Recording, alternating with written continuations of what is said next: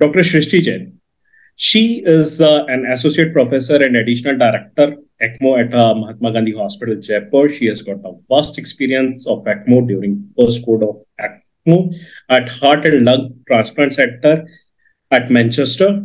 She is an equity research analyst and NISM 15 certified personnel and has got many original research and book chapters to her credit. She is a great teacher for the ICCM candidates and teacher for DM critical care as well. The core areas of interest is to finding ikigai in empowering humans to understand communication skills, to understand end of life care and palliative care. She is having an immense experience of self-finance management. I would hand over the mic to Dr. Shrishti Jain for the next session. Thank you so much, Dr. Anand. I'll just share my screen. Yeah, and let me put it on the slideshow. Right. Is the screen visible? Yes, it is. All right. Okay. So good evening, everyone. And thank you, Dr. Anand, for your warm introduction. And this is like one of my favorite topics, ERAS protocol. And I'll try to do a little justice to it in the 15 minutes being provided to me. And I am not here to teach ERAS. I am here to sensitize our young doctors, our young surgeons about ERAS, that why ERAS is so important. And I would like to start my presentation by sharing like what is ERAS protocol. So enhanced recovery after surgery protocols, they are multimodal perioperative care pathways which are designed to achieve early recovery after surgical procedures by maintaining pre-operative organ function and reducing the profound stress response following the surgery. The ERAS is a model of care introduced in 1997 by a group of general surgeons from Northern Europe, which were led by Dr. Hendrik Kellett. And these protocols include evidence-based techniques to minimize surgical trauma and post-operative pain. They reduce the complications, improve the outcomes, and decrease the hospital length of stay while expediting recovery following the elective procedures. So this is the chart of ERAS protocol, which we have made recently for our surgical ICU at Mahatma Gandhi Hospital. And this is like one pictorial view of what are the components of ERAS. So talking about the pre-operative components, we'll be dealing with the components later on, but just to introduce, the pre-operative components of ERAS are pre-operative counseling, pre-operative assessment about nutrition, patient's exercise status. The patients are told to have no solid foods after midnight, but they can have some light food till even 6 to 8 hours of surgery. There should be a short pre-op fasting time. Till 2 hours of surgery, they are allowed to have oral carbohydrate drinks. Initial prophylaxis of nausea and vomiting, like pre-operatively only a scopolamine patch could be, stuck to the patient. Carbohydrate loading till 2 hours before the surgery. Patients are taught exercises before the surgery. They are doing the spirometry, the lung function exercises already. And the intra-op components are regional anesthesia preferred over IV opioid analgesia. So in the form of rectus sheath block or subcostal tab block, right? Or classical tab block or bilateral 4-point tab block, depending upon the incision.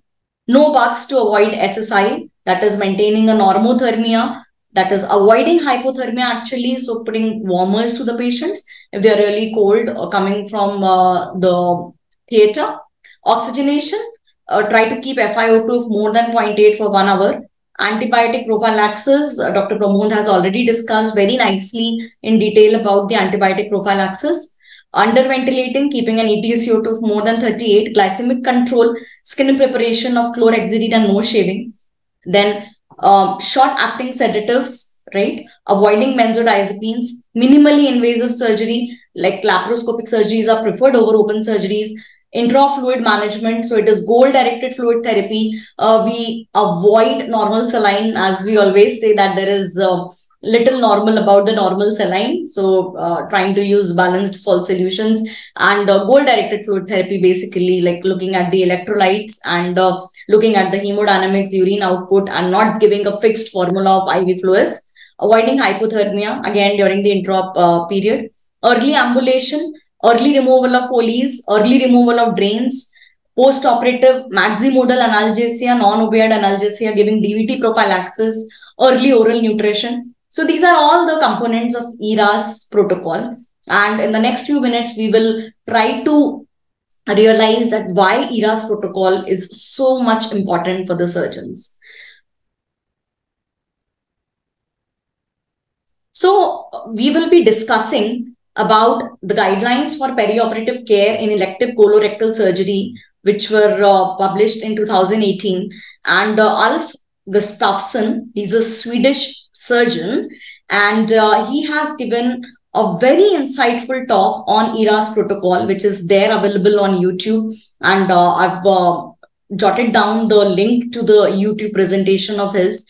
And I think this is the most insightful presentation of ERAS I've ever heard. I remember me preparing my presentation for ERAS a few months back, and Dr. Ravi suggested me to hear this presentation on YouTube by Dr. Ulf Gustafsson.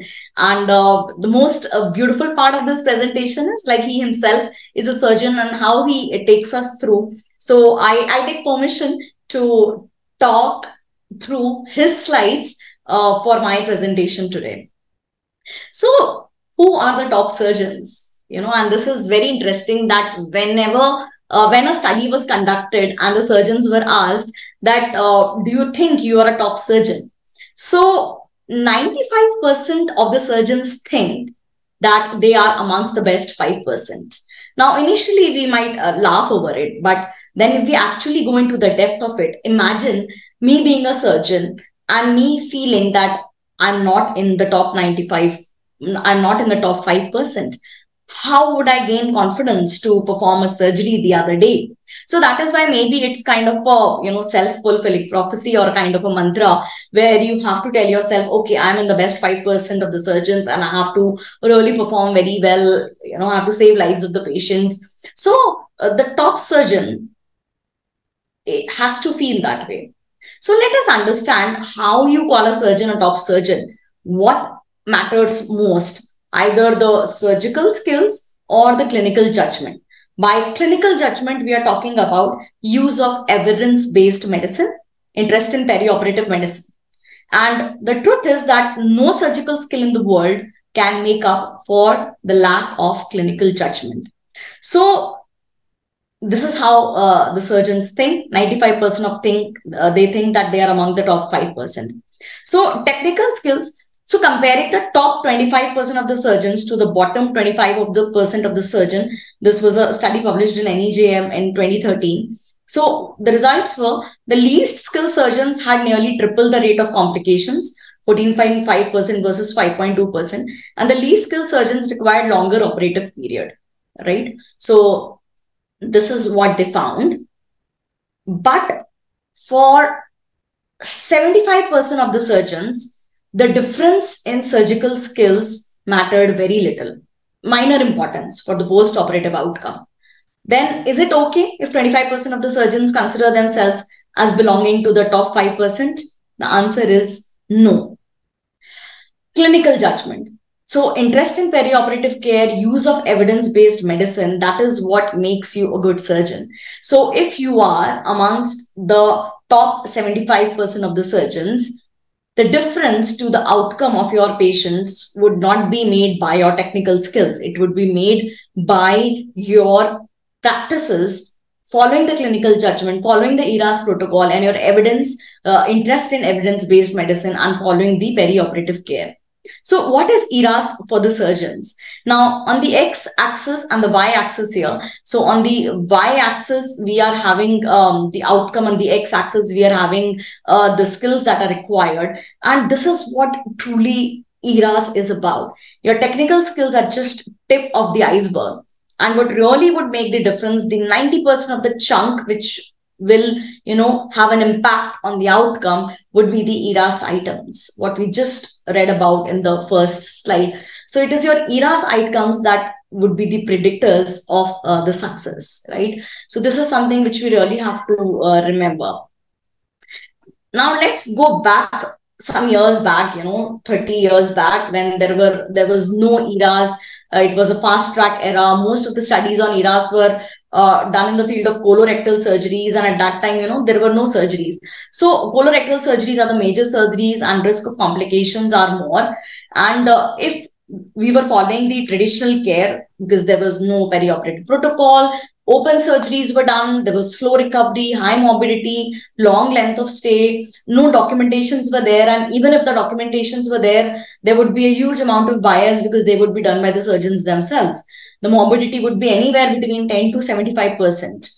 And doctors are the ones which are recording the complications. So obviously the outcome cannot be measured, and the surgical stress would be more. And this led to a very long length of stay. So Dr. Ulf shares in his video that he was working in a Swedish hospital in 1998, where there was a non-ERAS or a fast track era.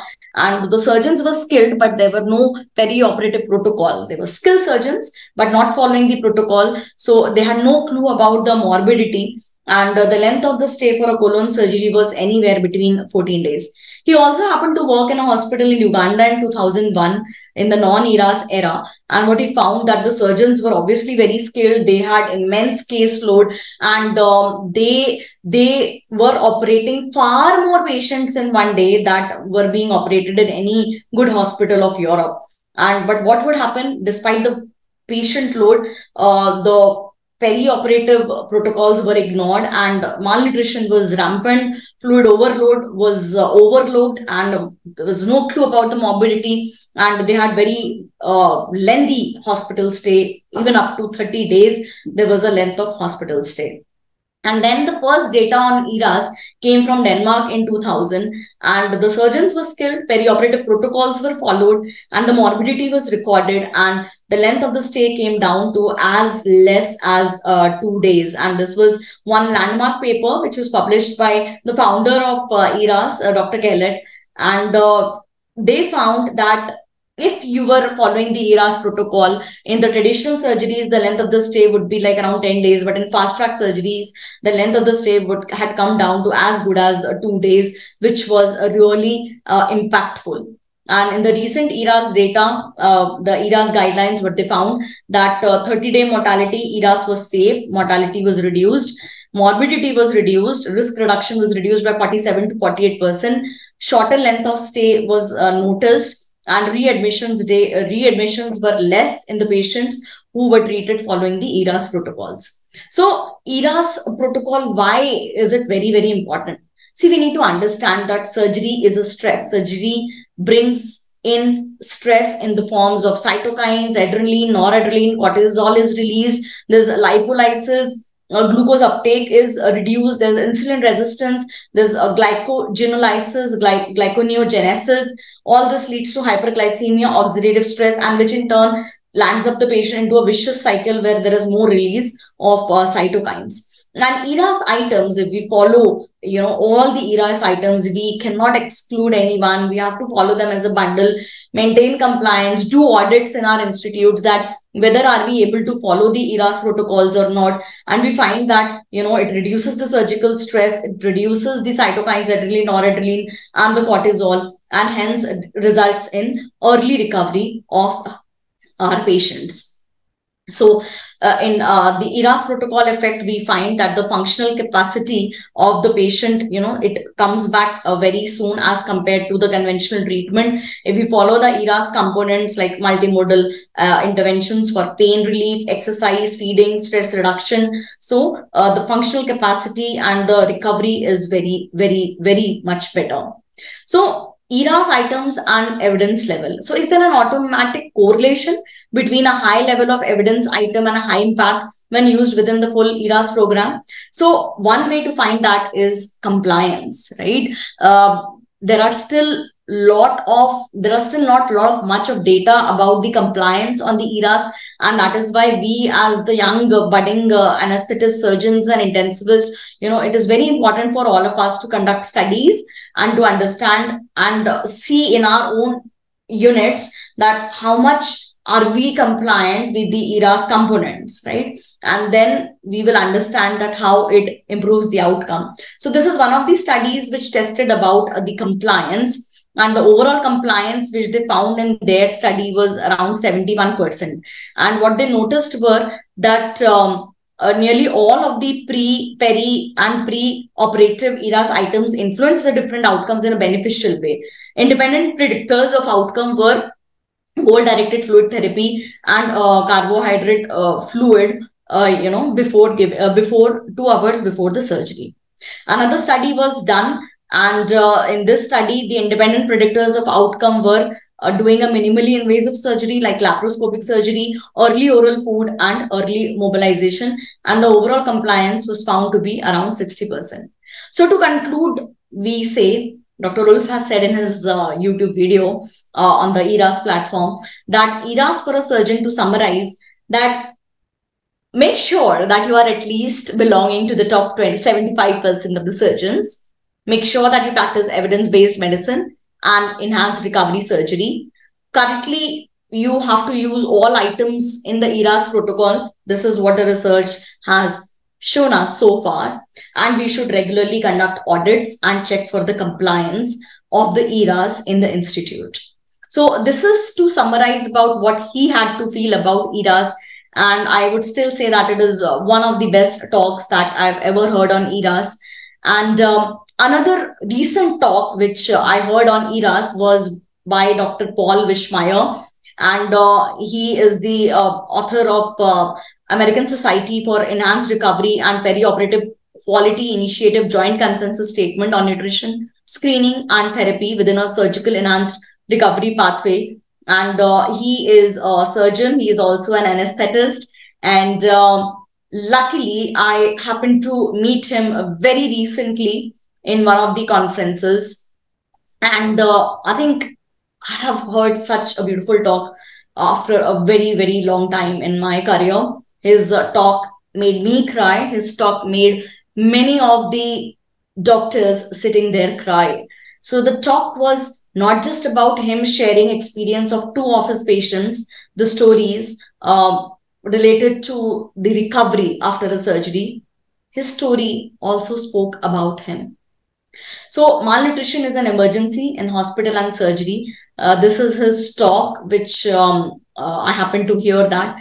And he says that malnutrition is an emergency in surgery, mortality and GI oncology. If the well-nourished patients is around 4%, but if they're malnourished, if they happen to have 20% weight loss, the mortality can be as high as 23%. And the reason why we cried during his talk, this is him. He himself was diagnosed as suffering from inflammatory bowel disease in his young college life. He's underwent 25 surgeries himself. He has hardly any bowel left. When he came to give the talk in that conference, he had the stoma bag, and he is still managing, still traveling everywhere around the world. He's still a tango dancer. He is an excellent bodybuilder. He's a personal trainer in the gym for many people. Such an inspiring story that was. And in this picture, this is him in July 2014 with his nice abs and muscles. And this is him in August in 2014 after his surgery. He lost around 12 kgs of weight and immense muscle mass in just 2 weeks of surgery. So this is what a surgery does to our patients. And that is why ERAS is so very important when it comes to the recovery of our patients, them going back to their life, then them going back and having a normal routine, they going back to their work, their jobs, becoming an independent member of the family again. So we have now enough data to suggest that ERAS is very, very important. ERAS saves life and it decreases the length of stay and lowers the complication rate. And very importantly, we need to understand and we have to give up our old traditional ways of practices, unlearn the old ways and learn the new ways. So ERAS protocol includes that no bowel preparation before the surgery, early NG tube removal, early enteral feeding, early ambulation, and no opioids. And this is again another infographic of a published study in JAMA, in which they did a study on 80 elective colorectal surgeries, and they found that at 30 days after surgery, patients with the highest ERAS compliance had less moderate to severe complications. So again, coming back to the components of the ERAS, which we enlisted in the beginning, right? I just want to touch upon the few ERAS points which we fail to accept even after 13 years of evidence for ERAS, why we still are not able to adapt them and unlearn our old practices. So in the pre-operative component, we all understand that we don't need a longer fasting time. We can give carbohydrate rich fluids to the patient even until 2 hours before the surgery. This will decrease the insulin resistance. This will prevent hypo and hyperglycemias, and this will result in better infection control of the patient, right? Again, pain management is very important. We need we can give oral acetaminophen to the patient before the surgery, oral gabapentin in selected patients, oral cyclooxygenase COX-2 specific inhibitors. For selected patients, we have to give thromboembolic prophylaxis with subcut heparin 5000 units 30 to 60 minutes before the surgery. And in the intraoperative components, something which I really want to stress upon is use of minimally invasive surgical approach whenever it is feasible. Antibiotic prophylaxis first shot 30 to 60 minutes before the surgery. Use of short-acting anesthetic agents, inhalational, are preferred over the IV. Avoidance of fluid overloads, goal-directed fluid therapy, not just a fixed rate. Lung protective mechanical ventilation, maintaining normothermia, glycemic control, multimodal antiemetic prophylaxis like dexamethasone induction after the induction of anesthesia, ondansetron at the end of surgical procedure. For patients who are at very high risk of post-operative nausea, vomiting, we can give them a third antiemetic like scopolamine or intraoperative IV haloperidol. And we also have to think about avoiding the intra-abdominal or perineal drains. Yes, again, this is against our norm, which we have been doing. So we have now enough data to tell us that if it is an elective surgery, if there is no pus or an infected fluid, the patients don't need drain. It won't result in any betterment. So no drains, no gastric tube, right? Early removal of the Foley's catheter, all these should be considered. In the post-operative period, so enteral nutrition should begin on post-operative day 1. Yes, day 1. You don't need to wait for the return of bowel sounds. High caloric supplements twice daily. Multimodal analgesia, again, use of tab blocks or opioid-sparing pain medications. Multimodal antiemetic regimens, early removal of Foley's and early mobilization programs, making them walk even on the evening of the procedure. So I would just like to stress upon early nutrition, that now we have enough data to suggest that early post-op nutrition is associated with significant reduction in total complications compared with the traditional post-operative feeding practices. So we have to give up the practices of NBM, CRTS. The patients don't need trials tube after elective surgeries always. They can be fed orally most of the time. See, we are not talking about the exceptions. We are talking about most of the elective surgeries of day in and day out. And it does not negatively affect the outcomes such as mortality or anastomotic dehiscence. Again, it is against the common belief that if we will feed the patient can have anastomotic dehiscence. No, the thing is that if you start feeding the patients, your gut will be more healthy. The gastric juices would be used, because anyways, we are producing 1.5 to 2 liters of juices just in our saliva and upper GI tract. So removing them and causing electrolyte disbalance doesn't make sense in today's era. Rather, feeding the patient would resume the bowel function and would rather decrease the length of the stay. So yes, let's be the doctors who follow the evidence-based medicine.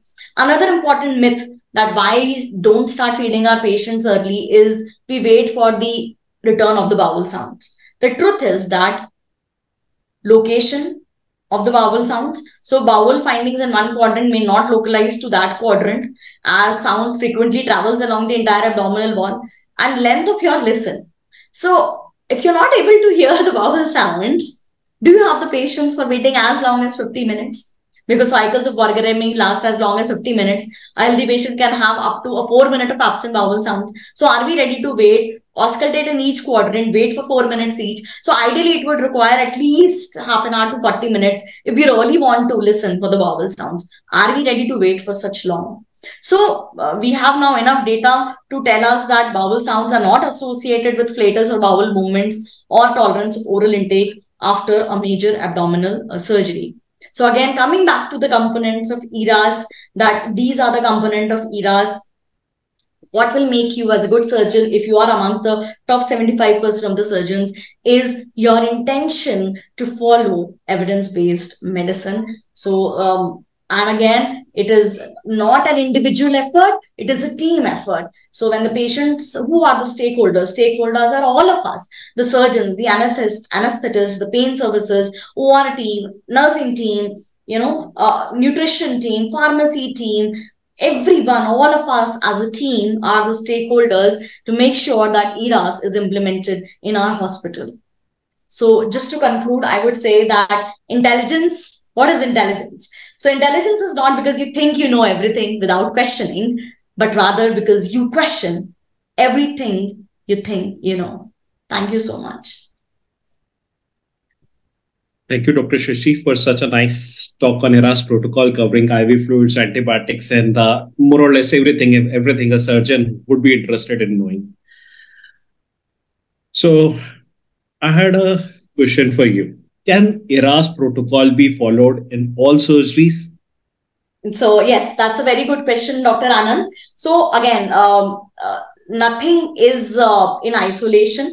So if we have surgeries in which patients are hemodynamically unstable, if they are septic patients, if they are the surgeries which are done in emergency, then in those cases, implementing all the ERAS items would not be possible, and we have to follow as many as we can and maintain the compliance for as many as we can. What we can do as a team together is to have a ERAS checklist and to write down the reason every time we are not able to follow a certain item. So what will happen? We will be insightful. Okay, I'm not able to, for example, feed my patient immediately because the patient is on, let's say, a lot of dose of vasopressors. But at the same time, I am aware, my team is aware that as soon as the reasons for which I have not started the feed yet have gone, and I start the feeds, I slowly and slowly build up upon the feeds.